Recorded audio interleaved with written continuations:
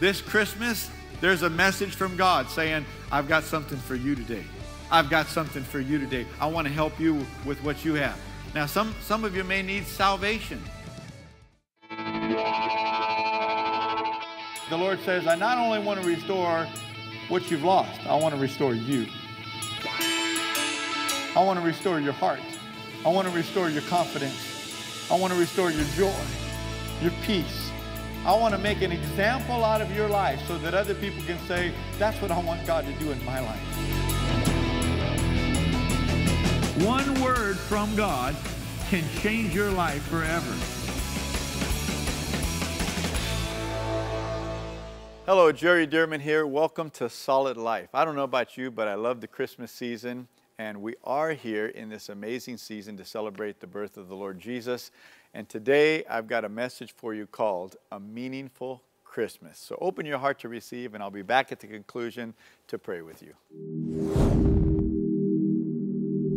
Luke chapter 2, verses 8 and 9, reading loudly and together, let's read. Now there were in the same country shepherds living out in the fields, keeping watch over their flock by night. And behold, an angel of the Lord stood before them, and the glory of the Lord shone around them, and they were greatly afraid. Then the angel said to them, do not be afraid, for behold, I bring you good tidings of great joy, which will be to all people. For there is born to you this day in the city of David a Savior who is Christ the Lord.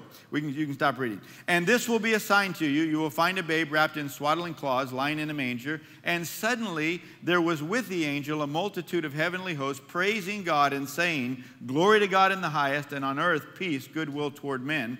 So it was when the angels had gone away from them into heaven that the shepherds said to one another, let us now go to Bethlehem and see this thing that has come to pass, which the Lord has made known to us. And they came with haste and found Mary and Joseph and the babe lying in a manger. Now when they had seen him, they made widely known the saying which was told them concerning this child. And all those who heard it marveled at those things which were told them by the shepherds. I want to give you 3 points today. And number one is this: listen to the Christmas story for yourself. Listen to the Christmas story for yourself. Number two, experience Jesus for yourself. Experience Jesus for yourself.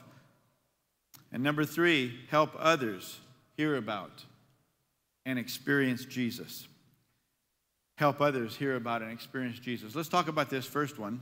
Listen to the Christmas story for yourself.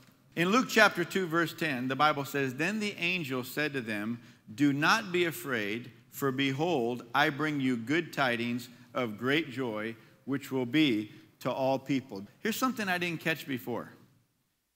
God sent angels. You know, in the Greek, the word angel, it means messenger. So God has created these messengers, many messengers, angels, and he sent some of these messengers to these shepherds. Think about it. Not to the king, not to the rulers, the religious rulers, to the shepherds. I mean, these lowly people out in the fields, they don't have the jobs or the occupations of high esteem. But notice, very intentionally, God is saying, no, I want the common person out there to know that this is a big deal. And so the angels come, and here's the message. Behold, I bring you good tidings of great joy. Look at this. I bring you, who? The shepherds. I bring you good tidings of great joy. And then he says this, which will be for all people. This is going to come to all people. But right now, I'm talking to you. Sometimes we can think of Christmas, and especially in a church context, as an opportunity, because we talk about that, an opportunity to bring people, to win people to Jesus and everything. But I want you to notice, these angels from God Almighty were sent to these shepherds and says, no, first we're bringing it to you. And I want to tell you today, Christmas is not just through you, Christmas is to you. Christmas is to you. This Christmas, this year, there's a messenger sent. Of course, Jesus is the primary messenger. But I'm a messenger today sent to tell you that Jesus came to love and minister to you, to bring you good news about your life, about how much God loves you, about how much God cares about you, about how much God wants to help you with what you're going through in your life. I don't know what exactly each of you are going through, but I know this: everybody has something weighing on you. Everyone has a challenge that they're facing. And I want you to know the Christmas message to you, number one, like to these shepherds, behold, I bring you some good tidings of great joy. In other words, you are going to be so excited when this baby grows up and does what he's going to do. Well, thank God he's already grown up and done what he came to do. Isn't that right? But he said, you're going to be so excited because he came to make changes in your life that you can't make and no one else can make for you. I came to bring you good news, these angels said. But what I love about this is they said, which will be to all people. In other words, yeah, this is going to go to everybody else too, but right now, God wanted us to bring this to you and say, this is a good news for you. I don't know what's going on with you today, but I know this. This Christmas, there's a message from God saying, I've got something for you today. I've got something for you today. I want to help you with what you have. Now, some of you may need salvation. You need the blood of Jesus to cleanse your sins away because you don't have eternal life if he hasn't. You need that. The good news is that's why he came. Listen to John 3:16 from the Amplified Bible. I don't always use the Amplified, but I just love the way this read. For God so greatly loved and dearly prized the world that he even gave up his only begotten unique Son, so that whoever believes in, trusts in, clings to, relies on him, should not perish or shall not perish, come to destruction, be lost, but have eternal, everlasting life. Don't you like that? Man, I mean, Jesus came to fix it all, to fix it all, to fix your eternity. So if you need salvation, but it's more than just salvation. Jesus said, I have come in order that you might have life. Life in all its fullness. John 10:10 from the Good News Bible. I've come that you might have life in all its fullness. Jesus also said in Luke 4:18 and 19, the Spirit of the Lord is upon me. He has appointed me to preach good news to the poor. He has sent me to heal the brokenhearted and to announce that captives shall be released and the blind shall see, that the downtrodden shall be freed from their oppressors, and that God is ready to give blessings to all who come to him. Praise God. God is ready to give blessings to all who come to him. Jesus didn't come to bring bad news. Jesus came to bring good news, didn't he? Jesus didn't come to cause problems. Jesus came to solve the problems that we human beings already have. Starting with sin, starting with Satan, the devil, starting with fear and sickness, disease, addictions, bondages, emotional disorders, mental disorders, poverty, and the like. I remember when I was 18 years old and I was raised in church. Thank God for my upbringing. Raised in church, raised by sincere parents who love the Lord. Thank God. But I found myself coming out of high school bound with lust. Man, all that perverted talk in the locker rooms and everything. I mean, and before you know it, it gets down in your heart. And even though I loved the Lord, went to church, wanted to be saved, wanted to serve Jesus, before you know it, you're telling those perverse jokes, you know, because they just come to mind and they're funny and you're saying it. Oh, double meaning, innuendos and all of that. You're doing that. Before you know it, man, you're bound. And I was bound. I was bound. So I got out of high school and I was bound with lust. I thank God that we didn't have the internet back then. No, I'm serious. Boy, things weren't just a click away. You know, you had to go through a process. Back then, if you wanted to get a hold of anything, thank God I didn't have all of that temptations. What many of you are dealing with today, oh, dear Lord, God bless you. But let me tell you, there's hope. There's hope. There's hope. See, I began to seek the Lord like crazy, and I heard some preaching of the Word of God that convinced me that because I was born again, even though I had a sin problem, even though I had a flesh problem, even though I had a mind problem, My mind was carnal. My flesh was walking in sin and lust and bound. But even though I had that problem, because in my spirit I was making Jesus Lord and confessing sin and calling out to Him, some preaching of the Word of God taught me that God made Jesus, who knew no sin, to be sin for us, that I might be made the righteousness of God in Christ. And the preaching came with such clarity and power. Oh, it slammed into my heart. I'll never forget it. Just cut me to the heart to see in the Bible that a person like me that was struggling with sin had hope, because Jesus had already died for all of that sin, past, present, and future. And that He took His righteousness. You know, He was born sinless, and then He resisted temptation His whole life on earth and did not sin, and then took our sin and died with it. But He had righteousness. He was declared righteous because He endured temptation and refused to sin. He took His righteousness and handed it to us as a free gift. We didn't earn it. We couldn't do anything to get it. We can't do anything to keep it. But see, this gospel of what Jesus did in the great exchange, taking my sin and handing me freely His righteousness that He earned, that I could not earn. And I realized from the preaching of the Word that I, the born-again spirit inside, am the righteousness of God in Christ Jesus. So even though my flesh is having trouble, my mind's having trouble, inside, God looks at me and He sees a righteous man, a man of God. Oh, that just slammed into me so deeply. Here, 30 years later, it brings tears to my eyes, because I remember the bondage. I remember the paralysis of my life, of failure going somewhere to happen because of the guilt and the shame. And then to hear that gospel that cuts you to the heart, and you know, oh, He loves me. Oh, He cares about me.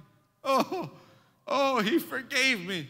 I'm righteous inside, even though I'm still struggling on the outside. See, and when I latched on to that revelation, that truth of what Jesus did, and began to see myself like that, and began to walk around my bedroom and say, I'm a man of God. I'm the righteousness of God in Christ, for He made Him who knew no sin to be sin for me, that I might become the righteousness of God in Christ. And as a teenager, quoting 2 Corinthians 5:21 over and over and over, and personalizing it, along with other passages, John 8:31 and 32, which says, if you abide in my word, you'll be my disciples indeed. You'll know the truth, and the truth will make you free. Just meditating, declaring those things. Those truths became real to me. I believed them, even though my life didn't show them. And what happened was, because I latched onto that gospel, that good news of what Jesus did, it delivered me from bondage. It delivered me from lust. I knew who I was. I knew. And since that time, I've had a passion to help other people to get free from bondage. And I know we've helped thousands of people get delivered just with the truths that are in OSL and such. That truth about righteousness, that truth of the great exchange, that truth of righteousness, consciousness, and such. See, these things are in the Bible. But when you hear these truths, they bypass the intellect and they go down in your heart and they make you free. They deliver you. The power of the gospel delivers people from bondage and sin unto salvation. The Christmas season is a time to be reminded that Jesus came so we could receive His love and His salvation and share that love with others. As we approach the beginning of a new year, Jerry Dirmann would like to encourage you by giving you a special free audio series. It's titled, Seeing Your Word Come to Pass, which is designed to encourage you and show you how you can see not only God's promises come to pass in your life, but also how to discern what God has said to you for this coming new year. You can download this exciting series absolutely free by visiting jerrydirmann.com, Or you can receive the 6-CD version of this groundbreaking series for your gift of $35 by calling 1-800-544-8000 or by visiting the online store at jerrydirmann.com. And as you prepare for the new year, it's a perfect time to focus on God and to allow God to give you a fresh start for this new year. And we can't think of a better way to do that than with our OSL Online Discipleship System. This program is also free at jerrydirmann.com. Just click on OSL Online. Thousands have already been changed by Operation Solid Lives because it fills you with the Word of God so you can develop a deeper relationship with God and more clearly discern what God is saying to you. Your life can be absolutely changed by the Word of God in the coming new year. Visit jerrydirmann.com or call 1-800-544-8000 today to receive these life-changing resources. I don't know what's happening with you this Christmas season, but let me just tell you quickly. First, receive the Christmas gospel, that there's a Savior who came to take care of whatever it is you're going through for yourself. Receive it for yourself. When you receive it for yourself and then you're talking to another human being, not in a preachy way, but just in a relational way, and you're conveying your testimony and what's happened in your life, it relates to them. Think about this. That which is most personal is also most general. In other words, when you get right down to your person on the inside and what you were dealing with and what Jesus did to change you, that really made an impact on you, when you share that, that's what really relates to the other person, because down at the core, we're all alike. We're human beings with spirit, soul, and body. Some of us have born-again spirits, others don't. But when you begin to relate down with feelings and emotions and struggles and fears and such, when you allow yourself to get that personal, it's more general. It relates to more people because everybody has that kind of stuff down on the inside. And think about this. Every once in a while I think about it. Today we have over 7 billion people on the planet. Over 3 billion people have never heard a clear gospel message. And 1.5 billion people have never even heard the name Jesus one time. Haven't even heard it. And some estimate that there may be 1 billion that are truly born again on the planet. And think about this. Out of over 7 billion people, how is it that the gospel of Jesus Christ somehow came to your ears and heart in a way that you believed it, received the Lord Jesus, and now you, as one of the minority, have eternal life? What if you were born in a place where you didn't hear? Just that concept alone should make us feel so blessed. So blessed. The loving God, somehow, some way, was able to get this first message from these angels to the shepherds, was able to get it all the way, a couple of thousand years later, on the other side of the world, to us, so that we could be saved, so that we could have life in the Lord Jesus. See, this is precious. Here's what I believe, and I think you'll believe it too. If you really believe that Jesus is the only answer, that he's the only way, you'll tell people.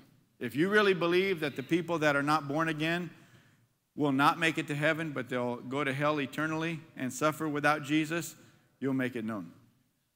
Somehow or another, we kind of believe it sometimes, but we believe that it's possibly not true enough to risk our reputations on this. To risk our reputations. But these shepherds, don't you love them? Man, they just made it widely known. And this is what Jesus told us to do. Go into all the world and preach the gospel to every creature. He said, I'm the way, the truth, and the life. No one comes to the Father but by me. He's the only way. And then let me give you one more scripture from 2 Corinthians 5:20 and 21. So we are Christ's ambassadors. God is making his appeal through us. We speak for Christ when we plead, come back to God. For God made Christ, who never sinned, to be the offering for our sin, so that we could be made right with God through Christ. Through Christ. How can we make him widely known? Well, of course, we can just share the gospel with people. Just tell them about Jesus. Tell them what Christmas means. That's one way. Here's another way that we have an opportunity is with our Christmas services. Now, let me just close. I want to show you 3 pictures. Let me show you this first one of this owl. Look at this owl. And I wanted to show you that because I'm relating this to inviting people to church. And you're like the owl. And the people that you're inviting are like the unsuspecting mouse. And you're just going to come and latch your talons into them. No, no, no. That's not the point. That's not the point. That's not the point. Here's the point. The point is really the photographer. If the photographer did not push the button right then, a second later it had been gone. You missed it. You missed it. What I'm talking about is timing. Timings. Taking a photograph at the right time catches something that thousands and thousands and thousands of people will look at. Otherwise, nobody would have looked at. All you see is the tip of an owl's wings, and you missed it. Right? Look at this next shot. Timing.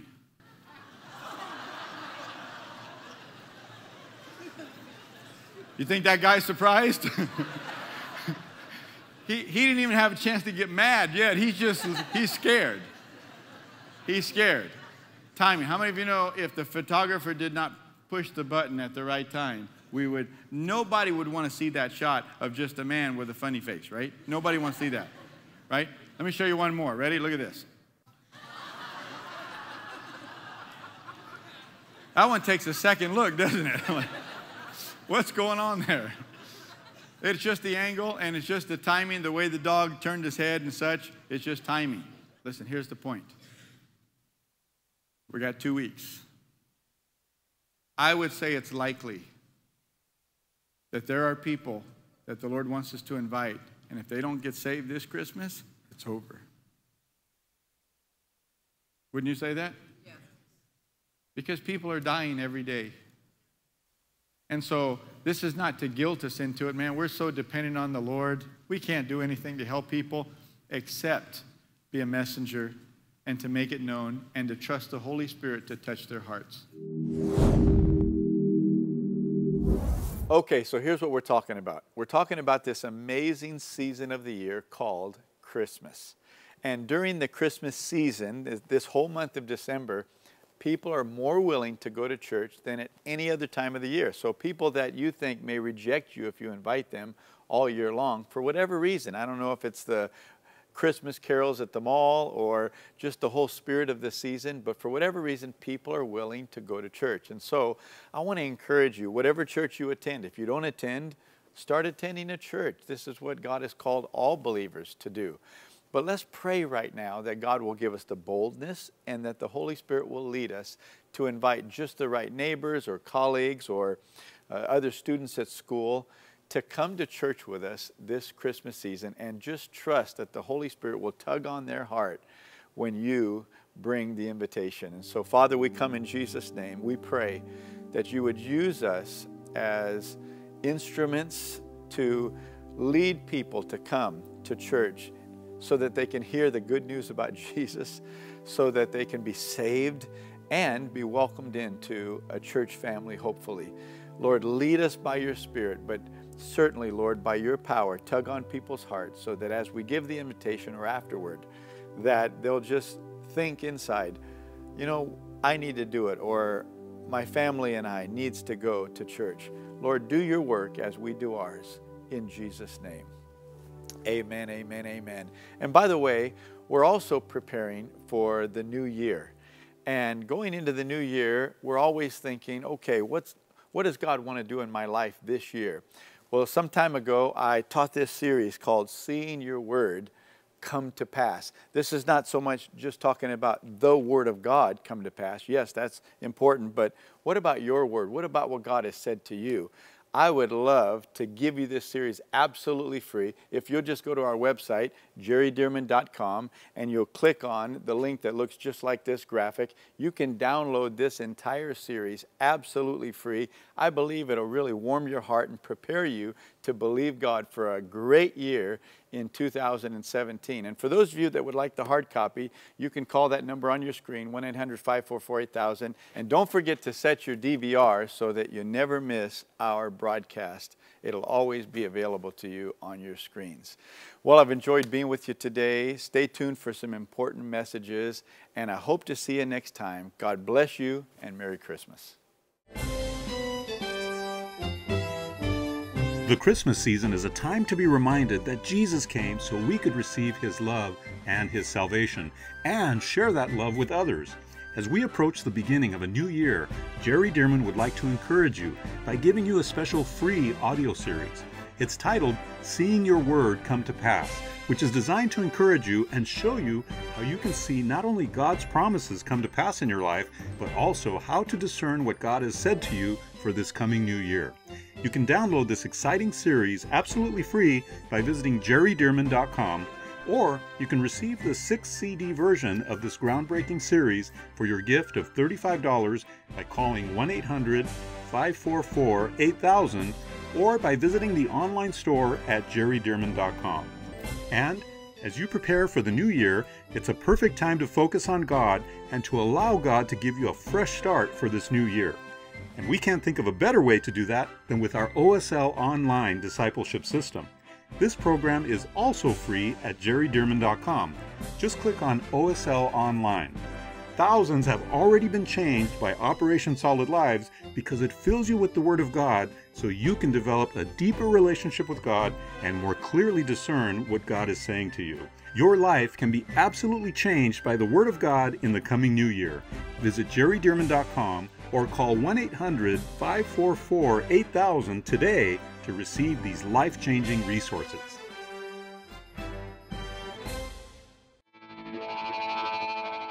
Solid Life with Jerry Dirmann is made possible by the generous gifts of those who have joined hands with us to take the message of Jesus Christ around the world. Jerry Dirmann Ministries is building solid lives around the globe through the life-transforming power of the Word of God by discipling people in every nation. For more information about Jerry Dirmann Ministries or one of the Rock's many campuses around the country, please go to jerrydirmann.com.